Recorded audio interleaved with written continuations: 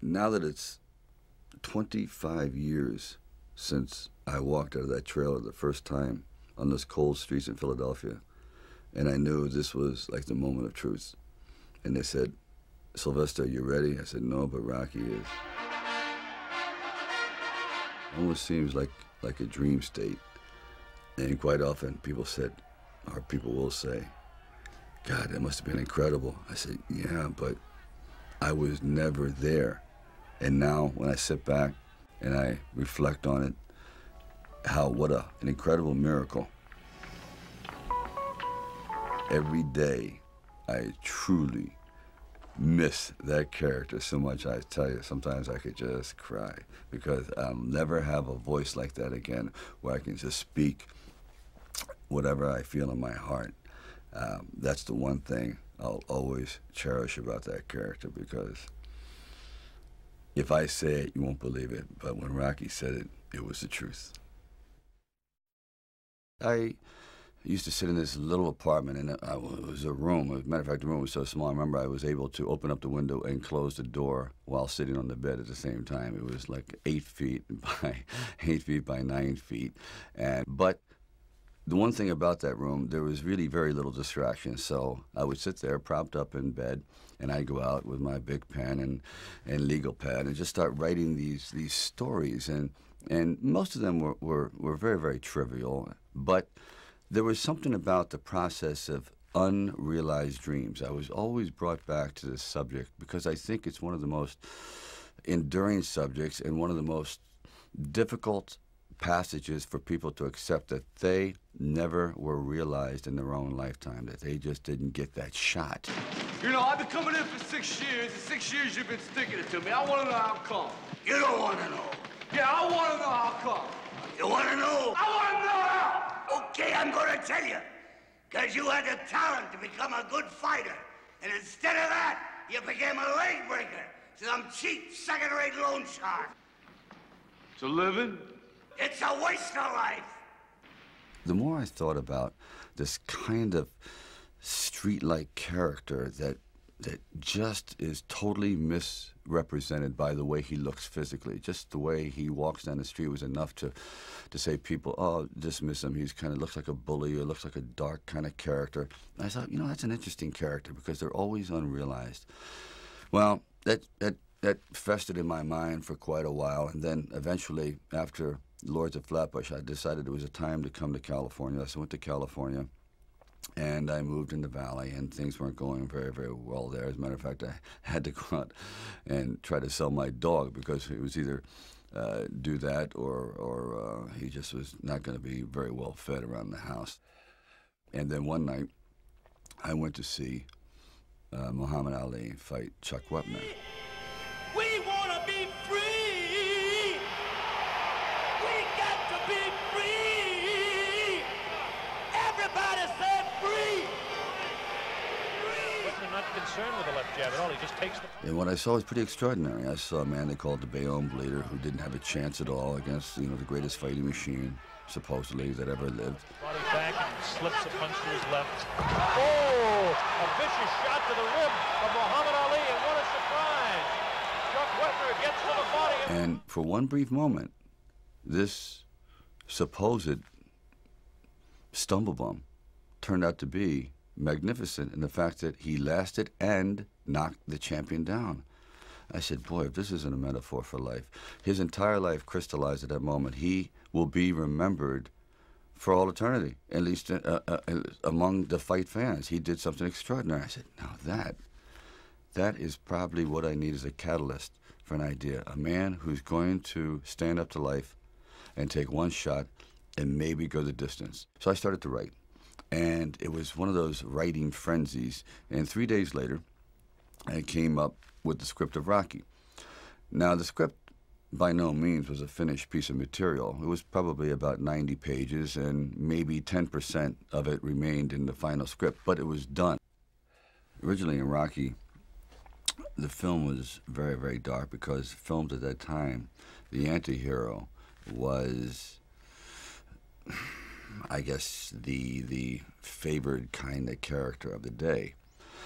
And I pretty much wrote the original one to be like that. The character was very dark. As a matter of fact, he throws the fight at the very end, and Mickey himself turns out to be this very angry, racist man, and the reason actually Rocky throws the fight because he didn't want to be involved in this kind of world. He said, you know, I'd rather be who I was and to just have all this hatred around me and so on.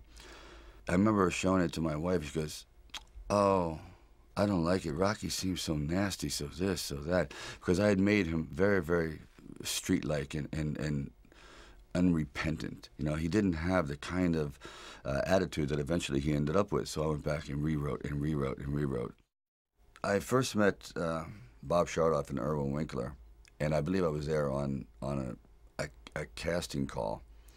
So we're talking a little bit, and I guess I really wasn't right for the acting part. And on the way out, I said, "Oh, I don't know if it matters, but I do a little bit of writing." He goes, "Really?" I said, "Yeah, I'm writing this story. I have this thing about wrestlers, and I might do something about boxing." Well, he says, "Well, bring it around." And I thought, if I hadn't stopped on the way out, you know, that's why I tell all actors or writers, don't give up. Keep talking. Eventually, you might hit a nerve somewhere, and they go, come on back. And if they didn't say, come on back, or bring it later and let's see what you've developed, I wouldn't be sitting here. So I have to give incredible credit to their insight and their patience, and they're willing to take a chance, which it doesn't exist much anymore, unfortunately. Originally, when I brought the script to them, they were fairly enthusiastic about it. The one thing they were not enthusiastic about was me playing the part, and I really can't blame them. At the time, Ryan O'Neal was a candidate, Burt Reynolds, Robert Redford, Jimmy Caan, and they all, you know, were at the top of their game. And so I could see it, but there was something inside of me that you know, this opportunity is never going to come around. And I really wasn't used to money, and I had no idea of what I would be missing. But the temptation started to come forward. First it was $25 grand, then $100,000. I go, well, I never heard of $100,000 because I had like $106 in the bank, and like I said, I had to sell my dog, and things were not looking very, very good. My $40 car had just blown up, so I was taking a bus to work, but still, it didn't matter. I wanted to stick with it. Then it went up to $150,000, $175,000, it went up to $250,000. Now my head was starting to spin, and it went up to $330,000, and probably I heard it went up to $360,000, and I thought, all right, you know, you've really managed poverty very well. You've got this down to a science. You really don't need much to live on. I had like sort of figured it out. So I was not in any way used to the good life. So I thought, you know what? If I know in the back of my mind, if I sell this script and it does very, very well, I'm going to jump off a building. And if I'm not in it, there's no doubt about it, I'm going to leap in front of a train. I'm going to be very, very upset. So this is one of those things where you just roll the dice and you fly by the proverbial seat of your pants. Say, all right, I got to try it. I got to just do it. I may be totally wrong, and I'm going to be taking a lot of people down with me, but I just believe in it. We didn't have really the money to shoot a normal union film at that time in Philadelphia, so we would travel in a van. I would jump out of the van, and we were working with the handheld camera at the time with Garrett Brown, and it was somewhat experimental. And he'd film me running through shopping malls and up down and steps and flights, curved corridors along the river, until finally my legs basically gave out, and I'm like writhing on the ground, and I want to rise up and say, John, I'm dying here. And he goes, no, use it. Use the pain. I said, for what? I mean, I'm in misery. He goes, well, no, you know, it's giving your character, it's giving him some depth. I said, it's giving me bruises. It's giving me, like, agony. I can't sleep at night. But, you know, John would use, one thing about John, he would use the environment. If he saw, like the scene where we just jumped down and saw this ship along the dock, this docked along the pier, and he said, just jump out, run as fast as you can along the ship, and I'm running and running. I said, you know what? My legs are buckling. I'm literally going to crash down here. Teeth are going to go, jaw, face. I'm just going to be ground down to this flat-faced image. please. And I just barely made it. As John had me, he would have me run and jump park benches and down streets, and people are throwing things at me. Like when I had the orange thrown at me, and these people had no idea who I was. I was just some strange alien invader in a well-worn, tattered, baggy, incredibly ugly sweatsuit running through their neighborhood, you know, and they're like throwing things at me. And we kind of like made it work, but actually it was like I thought they were trying to hit me with the orange. There was a kind of a lot of injuries on the set. I remember I was doing running up and down the steps. Originally, I was supposed to run up and down the steps with butt kiss to show how strong Rocky had become. The first time he could barely get up the steps, and then I started picking up the dog. And halfway up the steps, I said, "This is a bad idea." The dog weighed about 135 pounds. I said, "And there's no way I can run gracefully up the steps." More or less, I couldn't even stagger up the steps. So the dog was definitely cut out. But in the meantime, I had gotten a wicked case of shin splints, which is an old injury I had gotten from playing high school football. And then when I was hitting the meat, I thought, this would be an interesting visual, hitting the meat. Well, I don't know if anyone's hit a bull lately. They're hard. They're real hard. So all my knuckles are flattened out. They just became, I guess, kind of like, well, I don't know what they're good for anymore. I guess, you know, kind of like a table leg now. They're pretty flat. They're pretty even. They really don't function as a hand much anymore. But these are all somewhat of the memories of, and the broken finger that I was using with Adrian. I said, okay, I'll just like take all the injuries in the movie and somehow work it in. Also in the movie, there was we couldn't afford many people, so I tried to get as much help from friends, from my brother who plays a street corner singer, and my father who's a bell ringer. As I said, my dog is in it. Even my wife, my first wife, was the set photographer. But I think she shot a total of maybe 100 pictures because the budget was really, really tight. And actually, it was probably the best set photographer I've had in a long time because all those pictures are great. Talia Shire was also a last-minute choice because we just couldn't find the right person. And then she came in, and it was, I think, the same night as Carl Weathers. I think it was. And she came in, and we just read, and I felt the earth move. I really felt a tremendous vitality and kinship. I mean, I loved her. I really, really loved her. I just loved the way she looked and the way her hair fell and this timid, fragile creature. I said, it was just incredible, and the perfect voice. So when we were going to do Rocky meets her, and he just talks to her, and he sees a beauty in her that no one else sees because everyone has something to do. Rocky really has nothing to do. So he moves at a much slower pace, and he observes, and he sees things that other people don't see. So he's trying to bring her out because I guess he feels that she's probably the only one who's worse off than he is. So he's feeling kind of like a little protective towards her. And the sequence where we're supposed to go ice skating, originally that was written for 300 extras, and it was a big deal. Well, I show up on the set. They said, we have a slight change in plans. We have one extra. I said, interesting. And I said, well, I have an interesting thing to tell you, too. I don't ice skate. I don't know why I wrote it, but I thought it'd be interesting. So here we are with an empty arena, and I don't really skate at all. So I decided I was going to run on ice, and she says she skates, but if you watch her ankles are falling in, and she's barely holding on.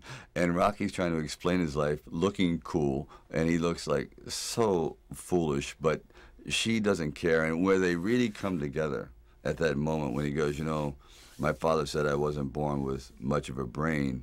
He goes, my mother, she says sort of the same thing. He says, you weren't born with much of a body, so you better start developing your brain. It's like, oh, these two people are two halves that absolutely need to fit together. You know, they are really on the same page. Then he walks her home. I think we make a real sharp couple of coconuts. I'm done with your shot. What do you think? And I'm starting to like realize that this is the key to the film. This is the heartbeat. The whole movie is going to be based on the discovery of these two people, the love. She goes upstairs, And now she's like terrified because this is not exactly what you call a swinging bachelor apartment. And the moment when he gets her to that door, all of a sudden the whole facade changes. He no longer looks like this terrifying guy. He goes, would you take off your glasses? And she really looks, if you ever watch that scene closely, you'll never see better responding by an actress to an awakening inside of like really feeling like someone truly loves her. That it's like she's dying. She's never felt this before. And coming from this man who is, this physical kind of specimen, the last kind of guy she ever imagined herself being with, it just, I disappear in that scene. She is just off the chart. You don't have to kiss me back if you don't want. I don't want to kiss you.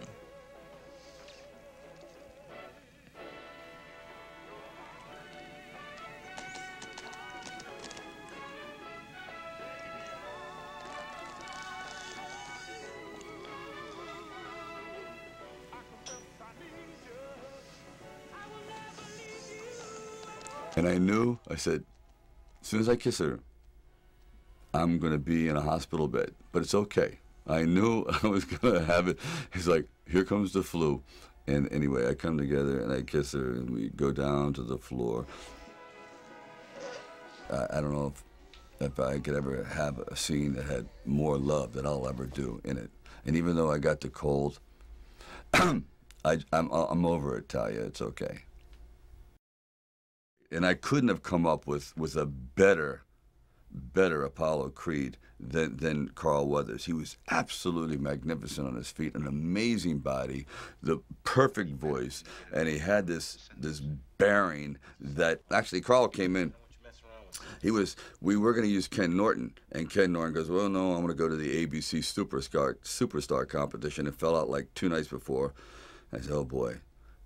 I tell you, I really believe in divine intervention sometimes, because he walks in and he starts to audition and he's doing the lines well, and then he gets up and he starts to box with me a little bit, and he bangs 2 or 3 off my head. I said, geez, this guy he really doesn't care if he gets the part, does he? He's putting lumps on my forehead and he's really into it. Then he sits back down, he goes, Mr. Avildsen, I could do much better if you had a real actor reading with me.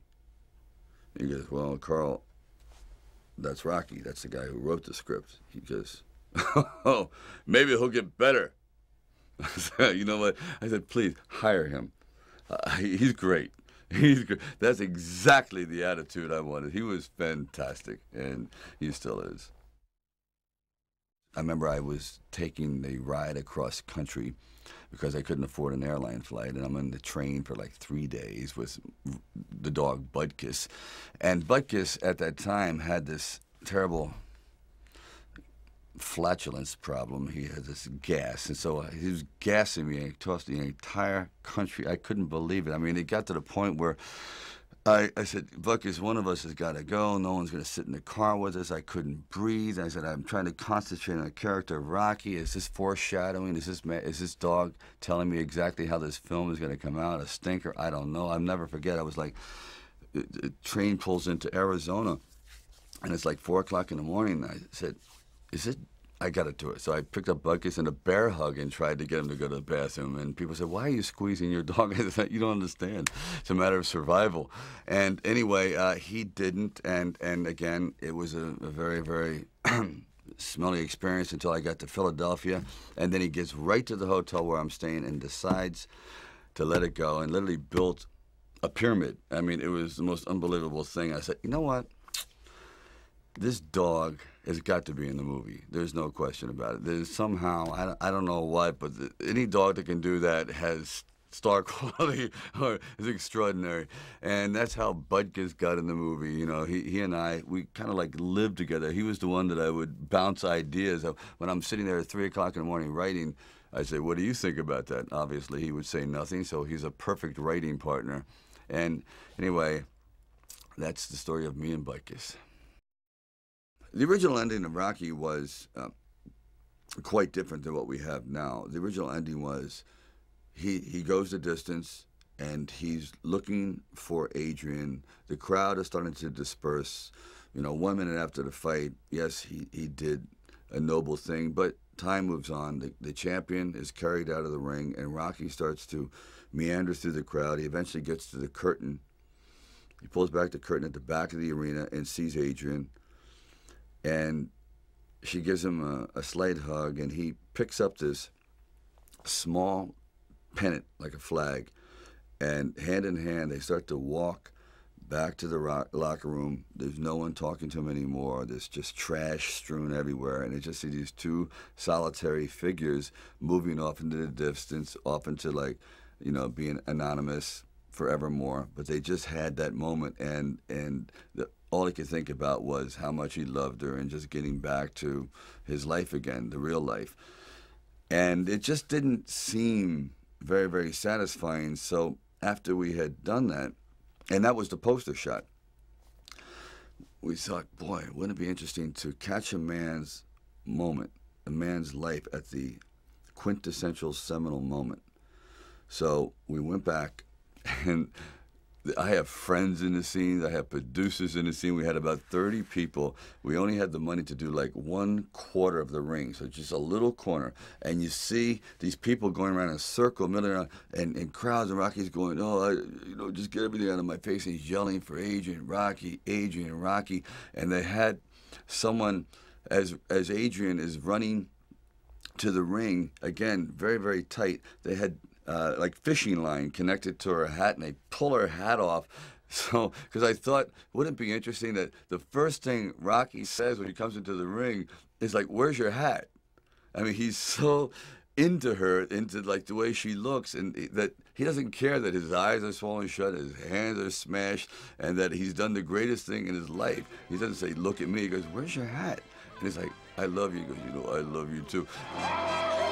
Yeah, I mean, the visual's working, the sound is working, the body movements are all coming together at this absolute peak. And right there, when I embrace her, I was sitting with John Avildsen, and we froze right on the single frame when he is looking elated, and he has her in his arms, and it's just this look of ecstasy. And the next frame, it went it just deflated. I said, there it is.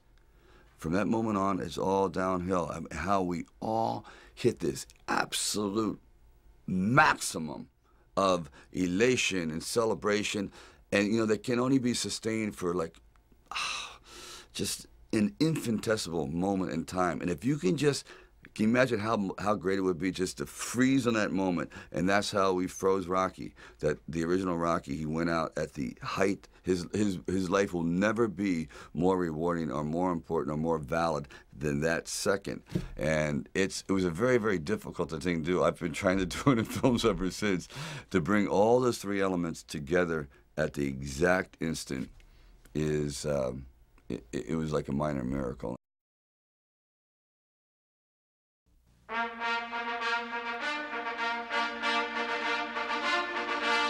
Rocky, I had no idea was ever going to have this sort of response.